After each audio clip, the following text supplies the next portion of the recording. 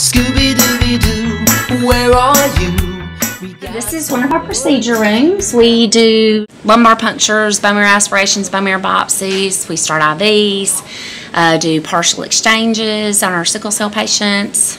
It's kind of the sticking room, one of the sticking rooms. Probably not one of the most fun rooms for kids to come to. Not at all. They don't like this room. But most kids come through here. Yes.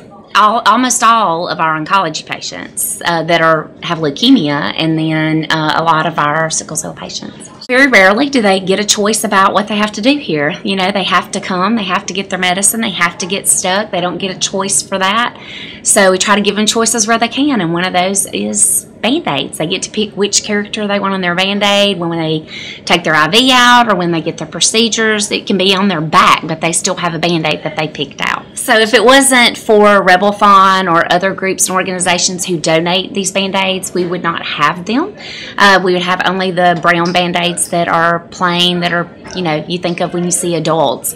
That's what comes standard here in the hospital. So all of these Band-Aids are donated by different groups. And it's something that's so small and seemingly insignificant, but so large in a child's life.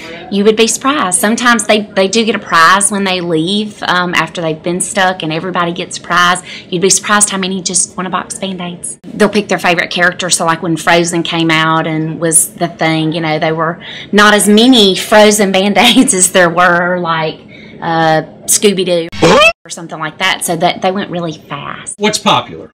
Lots of them. Frozen for the little girls, Disney princesses for the boys, Teenage Mutant Ninja Turtles is big, Transformers is kind of big. We've used all of our Duck Dynasty and camo ones, so those are real big for the teenage boys.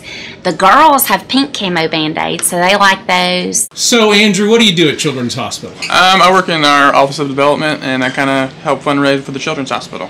But you were also a former patient here, weren't you? Yeah, so I was a former patient here at the cancer clinic, and April was actually one of my nurses back in the day, so she's a familiar face, familiar comforting face too. So she was in probably this operation room with me, helping pick up Band-Aids a long time ago. Long time ago. This is the reason I still do what I do.